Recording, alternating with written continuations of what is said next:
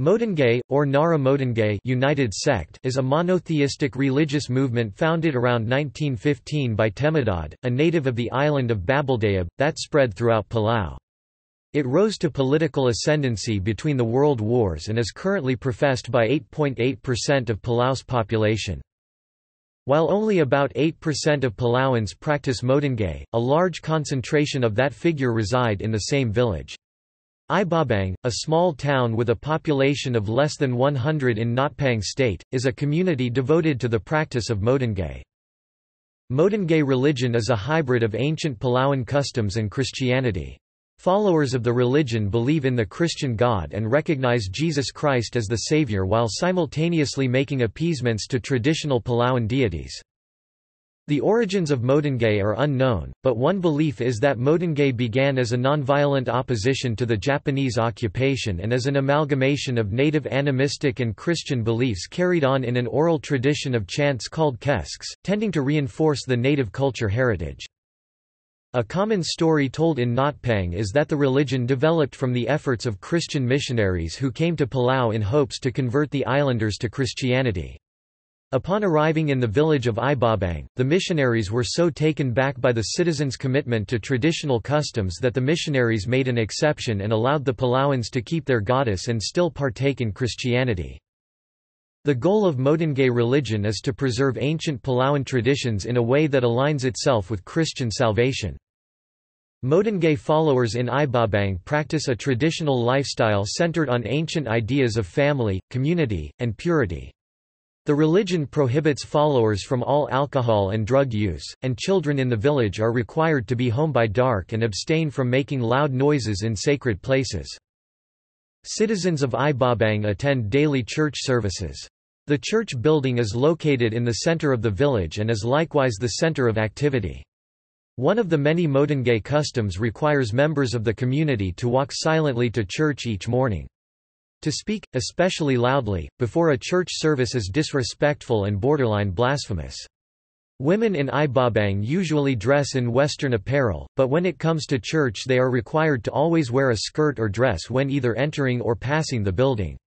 As a result, it's not uncommon to see a woman in Ibabang dressed in pants to take a longer route to her destination to keep from crossing the church grounds without the proper attire. Daily Modekngei church services are short, consisting mostly of individual and group prayers. However, services celebrating both traditional and religious holidays are more elaborate and can last several days with weeks of communal preparation. One custom that most Palauans observe, regardless of religious affiliation, is the prohibition of any alcohol or tobacco within the city limits of Ibabang. According to ancient belief, violating this religious law will bring terrible rainstorms upon the village that won't go away until the sin has been forgiven by the Modekngei goddess. Even Palauans who normally partake in such activities will abstain from bringing any banned substances within the city limits. The traditional belief that continuous rain will plague the village is so strong that Modekngei elders will hang fruit and other treats on tree branches throughout the village in hopes of bribing the goddess to be forgiving of outsiders' misconduct. Another customary activity that takes place in Ibabang is the blessing of the roads. This particular custom coincides with the moon cycle. A few days before each full moon, the community works together to clean the entire village. Lawns are cut, trash is cleaned and houses are scrubbed. Then, the evening before the full moon dawns, everyone who lives in Ibabang waits inside their houses while a village elder walks up and down the streets chanting prayers and blessings over the village. This is a necessary practice in Modekngei because it's believed that during a full moon, the Modekngei goddess is better able to see the malpractices of her people.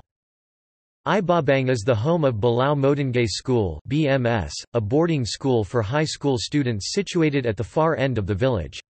In 1974, a handful of Modekngei elders realized their desire to pass on the ancient traditions of the Modekngei religion to future generations. Today, between 25 and 30 students from the 9th to 12th grade are enrolled at BMS. Students and faculty have the option of living on campus in traditional dormitory-style housing with no electricity or running water, or in the surrounding villages of Notpang. Slightly more than half the students live on campus. The student body at BMS is diverse. Some of the students attend because they come from families who value a traditional education. Other students enroll at BMS as a last resort option. As one of very few private high schools on Palau, BMS has the option of accepting students who have been expelled from the island's one and only public high school.